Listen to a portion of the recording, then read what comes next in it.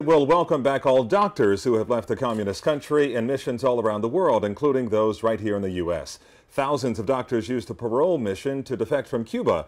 And before leaving office, President Obama ended the program, forcing Cuban doctors to return to the island.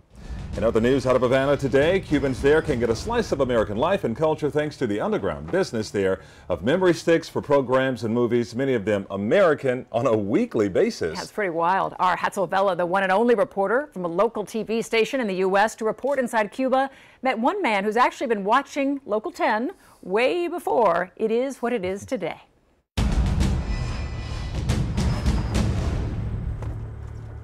Hola, amigos radio aficionados. He has a show on Radio Havana, Cuba. And here's our first and sad news item. But 74-year-old Arnie Coro has other competing passions. I hope you have enjoyed my show. And they date back decades. Ireland?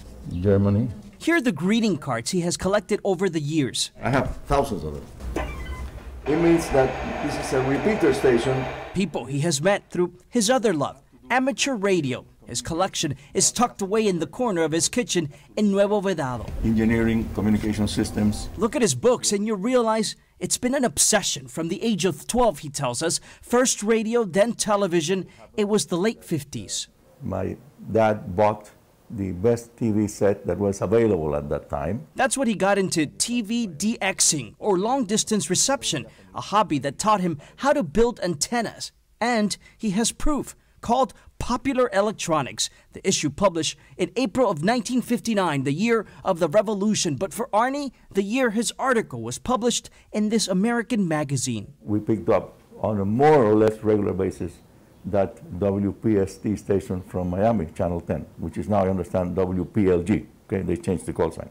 Channel 10, now Local 10. The article comes with a picture, an image from his TV screen. The caption reads, "The signal was picked up with the standard conical antenna during peak sunspot activity." Arnie learned English in school. His mother was an English teacher who helped him edit the article submission. At that time, American television was very interesting. But now we live in the age of the internet, and Cubans are just starting to get a taste. I think it's very important to use whichever technology you have available to generate good communications between the peoples. He's talking about U.S.-Cuba relations and us, Miami-based journalists working on the island, he feels is a good starting point for a respectful, professional dialogue that should continue. Your presence here, I think, marks it's a landmark.